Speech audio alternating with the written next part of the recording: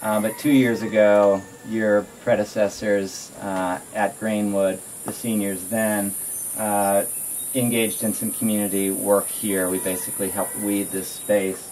And after this trip, they went back and did some fundraising specifically for this community, and they raised a significant amount of money. And really, in a small community like this with only 100 people, there are limited recreational opportunities. So having this space here really is critical to provide healthy, positive opportunities and options for the kids here.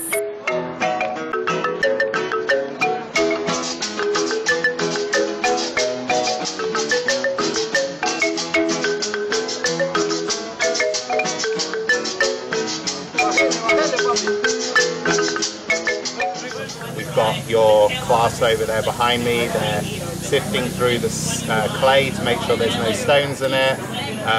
The rest of the group are either mixing or applying the mixture onto the wall. Spraying water onto a wall to clean it. Fun stuff. Why are you guys cleaning it?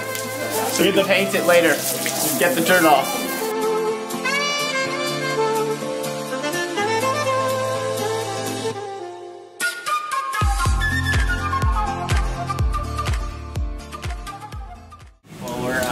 Helping the community, and the next group's gonna repaint the walls, so we're like getting it nice and smooth for them. So here's a chance for us to make a difference. Hundreds and thousands of tourists came here to enjoy the beach, enjoy the forest, and leave. But there are other type of tourists, visitors like you, who came here, do the same thing everybody else do, but leave a nice footprint. And that's what we're trying to do today. You want to work with me to do that? I graduated in 2008. Yeah, I did a similar trip. It was also our grade 12 Costa Rica trip with Evolve Tours.